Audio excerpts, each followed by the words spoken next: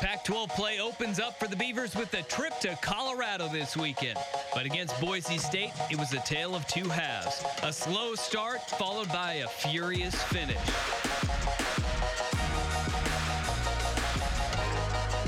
The usual suspects showed up, and a new name joins the conversation as Beavers continue to build for the future. The head coach, Gary Anderson, joins us for the next half hour to break it all down. Beavers Inside the Huddle starts now.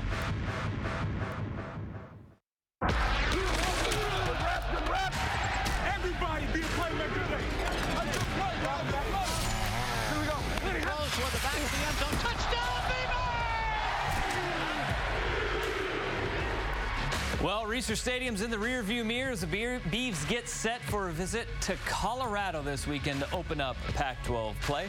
Along with the Fox, Steve Priest, I'm Dusty Hara, as we get the next half hour to break down what was Boise State and take a look at Colorado with Coach Gary Anderson joining us in a few short minutes. But Steve, I think where we should start is Boise State, really a tale of two halves when you look at it. And Boise State coming out and going deep into that bag of tricks early on to maybe try and catch the young and inexperienced Beavs off guard on defensive side of the football. Well, they did. And, you know, when you are young and inexperienced, what you do as a defensive coordinator is you make it pretty simple. You play soft zones, you play quarters, you play regular halves, and you're a little bit slow to force. You aren't playing quite as an aggressive situation. You count on adjustments to be made. When you're a young team, you don't make those adjustments as quickly as you can. The Beavers missed some tackles. They just weren't quite ready. But the thing that bothered me, Dusty, was the speed of play issue. This Boise State team is a great test for the rest of the season in the Pac-12.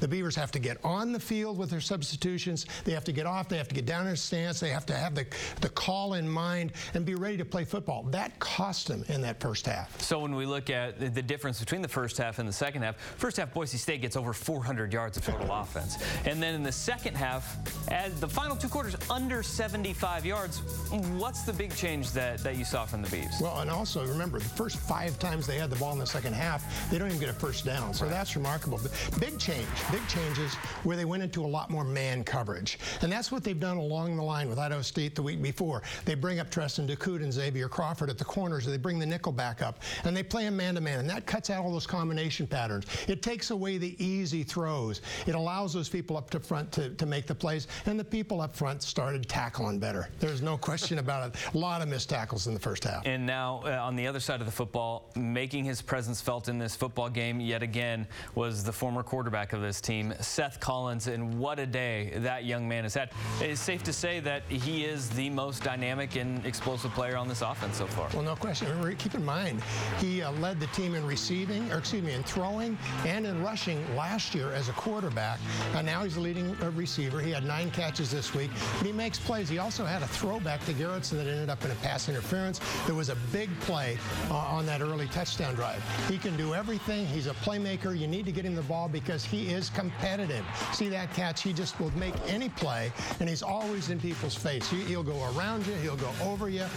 It's something that becomes contagious, and I hope a lot of people start catching it a little more because he is, with some other people, the playmaker on this team. I think it goes a little bit unsaid, but I think it's hard for fans to understand how hard that transition is. I mean, going from quarterback to wide receiver, I mean, that is a skill set that this young man has that not a lot of college football players have across the country. Well, no, and first of all, he's just talented. He's just flat out fast. He's big. He is, we've mentioned him before, but his competitiveness means that he could play anything. This guy could go and play safety right now. He could play wide receiver. He likes to carry the ball. He didn't gain a lot of yardage, but he will before the season's over with his fly sweeps.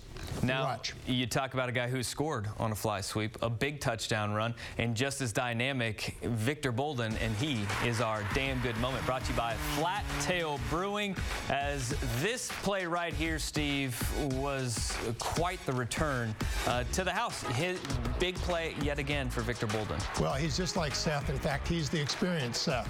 He knows what to do. He makes the best of every opportunity he gets. He understands the football game really well, and he's a team leader. That's one of the best things of all is when you get a guy who is a leader, the others will follow, and the coaches can only do so much, as you know. Sooner or later, it's got to come to the guys on the field. Well, let's check out this play a little bit deeper, as this is the play that you have chosen to break down today from the game last week. Well, I like this because, number one, special teams for Oregon State are playing really well right now in a lot of different things. But, you know, the idea with kickoffs is you try to, first of all, isolate. You try to kick it between the hash and the sideline. That tells these guys that they can corral the guy. But you're supposed to not, if you're going to have 5 guys over there, 1, 2, 3, 4, 5, you better have some people back here too, because it's just like a goal line defense. If you break one tackle and you've got your men in covering in man-to-man defense, it's a touchdown. And that's what this turns out. Watch this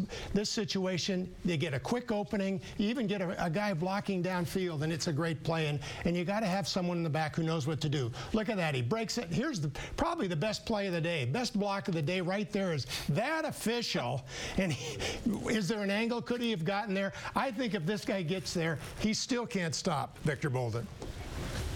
As it is, the official takes him out, and Victor Bolden's dancing in the end zone. You know what the best part about that? Victor Bolden, with the vision, he saw that the official's the guy that took out the last line of defense, so he started high-stepping down. What did Cruz? I like that. Well, again, you go back to playmakers. The Beavers going to win this year. They got to score more points, and they got to get it to the Victor Boldens, the Seth Collins, the Ryan Knowles, the playmakers. Now, the playmakers are the guys that we knew about, but there's a fresh face that we didn't know about.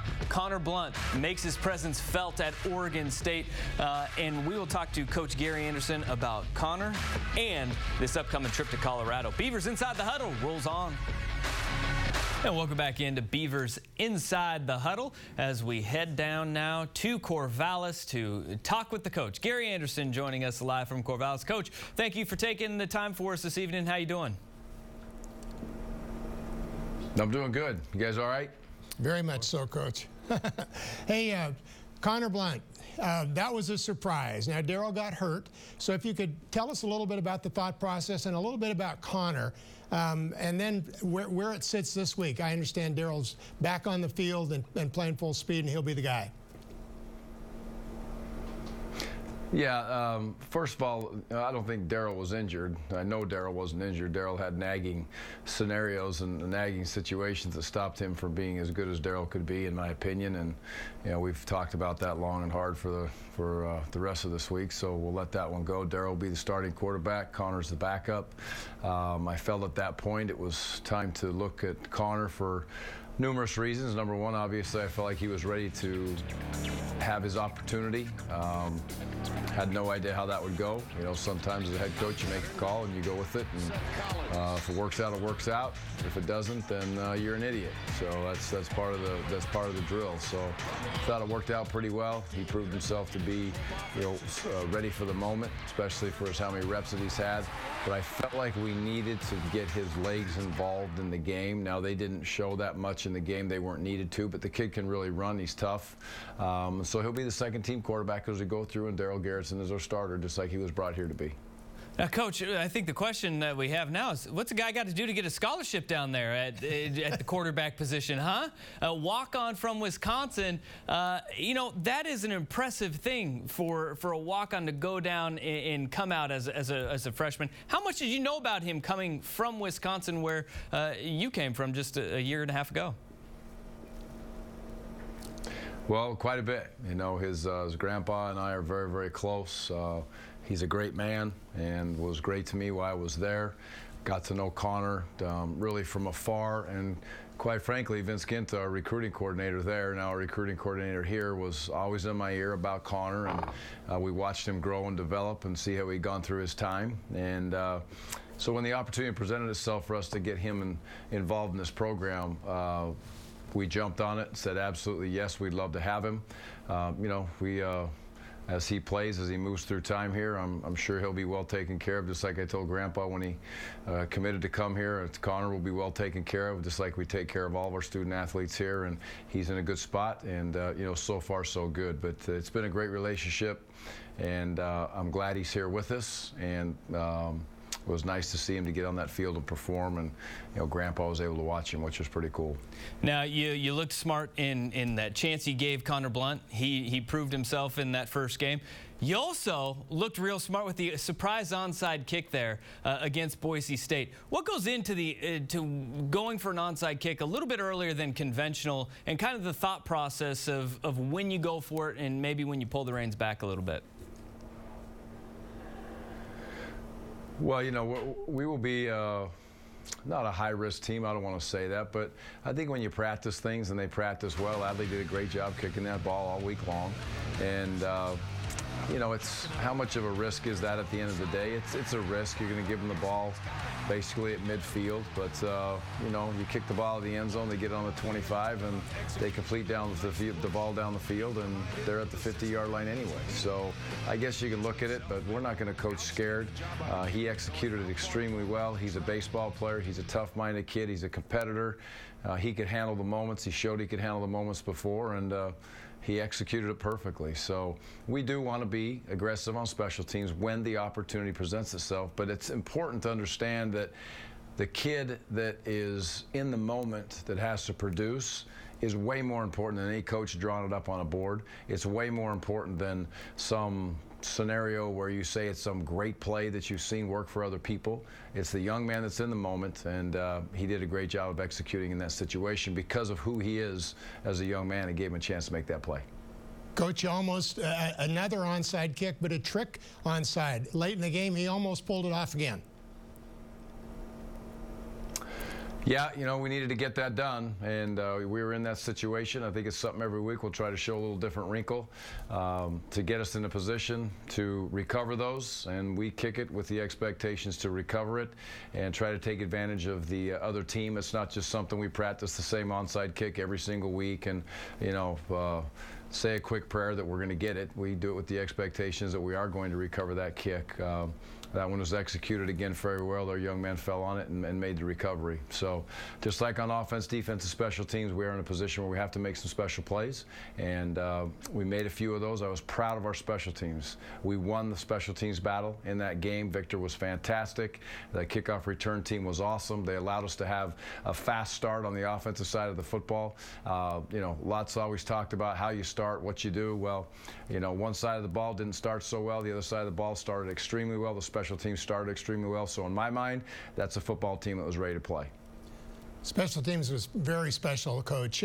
There was another chance you had to take advantage of things. You went for a 4th down near the end of the 3rd quarter, big situation just inside the 50, chose to go for it instead of punt.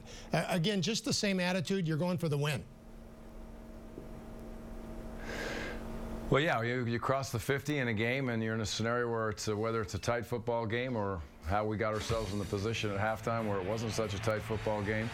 You need to be able to go for some 4th downs. I think it's an attitude. I think it's a kid's belief. Every one of them, no. Calculated risk, yes. But there's times when you need to go for it. It was a critical one we obviously didn't get in this last game. We've had a critical one in the Minnesota game that we didn't get either. We've converted on some as we move through time, but we've got to have the attitude that we're going to get those, keep the drive alive, and we're looking for 7 points when we get into the other side of the field. We were not successful nearly enough. We were 8 times we crossed the midfield stripe. We're very close to crossing it. We were successful 3 times. Boise did it 7, and they were successful 6. So there you have the game. Yeah. All right, we're just getting underway with Coach Gary Anderson. Boise State in the rearview mirror. Let's look forward to the Pac-12 opener against the Colorado Buffaloes, who are already 1-0 in league play. It was a dogfight last year, though, between these two teams. 17-14 was the final. We continue with Coach Anderson and Inside the Huddle. Montez going to the end zone for Bobo, and he caught it, and it's a touchdown, Colorado. There's that over the middle throw, and they may not get him. Devin Ross racing. Brucott to the corner for carries, and intercepted. Colorado got it. Witherspoon. Oregon football is now 2-2. Welcome back in to Beavers Inside the Huddle as we roll on with Coach Anderson down in Corvallis. And Coach, this Colorado Buffaloes team picks up their first conference win of the season last weekend in Eugene, a team that has been steadily improving. When you look at this Colorado program, do you see similarities with the stamp that Mike McIntyre and the youth that he's kind of developed his players with, the process that you guys are implementing down in Corvallis and in rebuilding and building your own program? Well, I have great respect for Coach Mack. He's done a great job, and there's absolutely similarities. I mean, we're in a very similar spot to where they were a few years ago, and it's been a big boy fight for those kids. Coach Mack, it's been tough. It's been a grind. You know, he's had this is year 4, and it's been very difficult. And we've talked and communicated. We go back to our days when I was at Utah State. He was at San Jose State. We both had very talented teams in those days, and so, you know, he gets it. He understands it. He's going to build a team that's right as long as he's given the opportunity to build a team that's right, and I think that's imperative. That's what he's done, and those kids are in a great spot. It's special for me to see a group of kids start to have success after they've gone through so much. And I don't know one young man on that team, but I know that they've worked extremely hard. I know what they've gone through with teams that I've been a part of in the past, and we're going through a lot of those things right now. So similarities, yes, and you know, you are where you are, and you sit where you're at for a reason. You have to continue to keep battling and fighting every single day, and not listen to any of the outside noise. You have to listen to yourself and stick with what you believe in. I believe good things will come, and Colorado's experiencing some of that right now. Coach, they aren't winning these games with luck or with any bells and whistles here. 523 yards a game on offense, 42 points. He's using a 2-quarterback system by necessity. He's got talented people all over the field on offense. Talk about that offense and what you have to do specifically. Is anything like Boise State? What do we look for this week? Well, the first time, from my understanding, they have not been stopped in the first drive yet. So they go out and they score, and it's either 7-7 or 7-0 right out of the gate. So this is a team that executes very well. A lot of that has to do with it's a little bit like the option. You know, it's hard to get to simulate what they do within a scout team. They play with pace. They have multiple formations. They move people around. They run the quarterback a lot. All those scenarios are difficult to be able to prepare for. They have unbalanced formations. You know, they do some really, really good things on the offensive side of the ball, but way past their scheme is the kids that they have within the scheme on offense. They have quality wideouts. They have a couple very quality backs, obviously a couple quality quarterbacks that have proven they can both play within the offense, and they have an old established offensive line where they'll rotate a number of guys through. Defensively, I think they've done a great job. They shifted gears on the scheme about a year and a half ago or so, whatever it may have been, and they're talented on the defensive side of the ball, so they're deep. I think in my opinion, there's 3 NFL corners running around out there. Not a lot of teams have those kids that are that talented at that spot, but it's not just one. There's one that's very, very talented, and I'm sure he'll go very high in the draft, but to my opinion, there's 2 other kids that can really get it done over there, and some other pieces to the puzzle. I forget number 44's name. I apologize for not knowing his name, but heck of a football player, and so that they're good. And in all 3 phases, they've done some good things. Had a little knock with an injury on a kicker, so we'll see where that sits. Coach, as the offensive line has been trying to find its stride, there's a lot of shuffling going on down there in practices leading up to this week. Reports coming out about Sean Harlow, who said earlier in the training camp that he would be redshirting in all likelihood. Has his status changed, and should Beav fans expect to see Sean Harlow on the offensive line this week or in the coming weeks? Yeah, Sean's going to play, and great credit to the kid. You know, he wants to be part of this now, and he came in and communicated with Coach Woods and communicated with myself that he felt like he could, and that's really what it was during training camp and up to this point. It was, are you 100% able to go out and play and be ready and get cleared? He got cleared, and he went through a week or so of practice, and he wants to be involved in this Pac-12 schedule this year. He's very excited about it. Good communication with a young man who knows the scenario that we're in, and really the only kids that know it are the ones that are in that room. A lot's been talked about, a lot's been written about that whole scenario and that situation, but nobody that's not in that room really knows exactly what those kids have gone through. And Sean Harlow wants to do his part, his senior year, to come back and be part of that offensive line that's gone through so much, and it's important to him that he himself and his guys perform to the best of their ability. So, you know, hats off to him, tremendous teammate. That's why he's a captain. I hope he has a tremendous year. He'll start at left tackle. Coach Gary Anderson. Coach, thank you for the time. Good luck and safe travels in Colorado. Appreciate it, guys. Go Beavs. Go Beavs, Coach. All right, we still roll on here as Beavers inside the huddle. We got our keys to a win in Colorado. More Beaver football talk than you know what to do with. Steve Priest says #Beavers football. Hey, guess what? Spoiler alert, I'm going to be on that show tomorrow night. On Friday night, Saturdays, it's Steve Corey representing the Beavs on CSN Game Day, talking Beavs on Wednesday nights, and then us with Coach Gary Anderson every Thursday, 8:30. Time now for our Northwest Honda dealers' keys to the game.